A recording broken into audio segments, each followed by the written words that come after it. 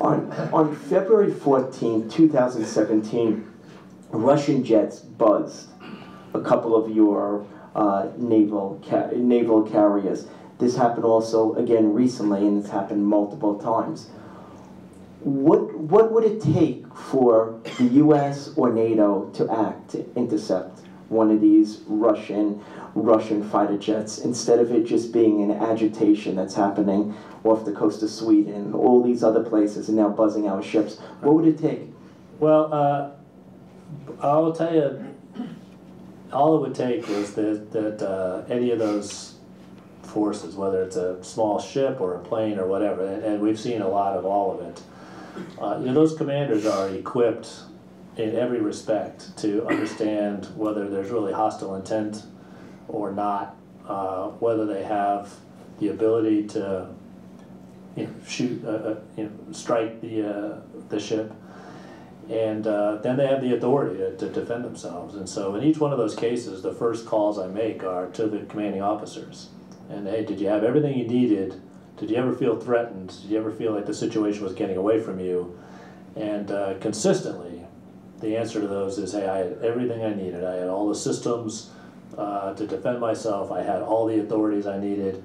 I had all the intelligence that was going to allow me to assess the situation.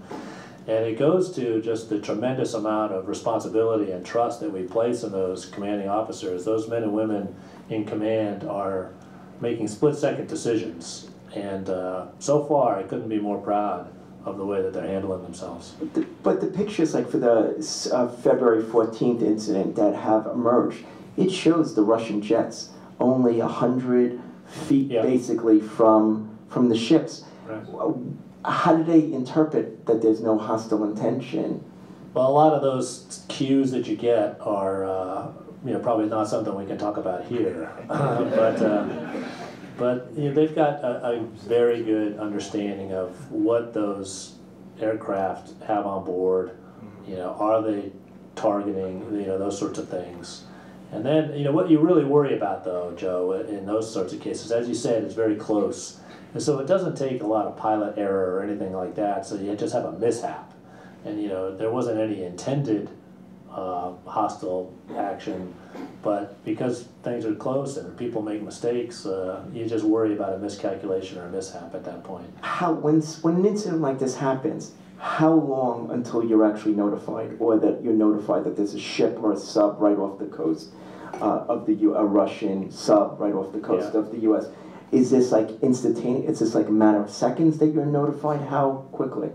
It sort of depends on the situation, but from the time that we become aware of something like that, so that aircraft incident you talked about, we were instantly aware.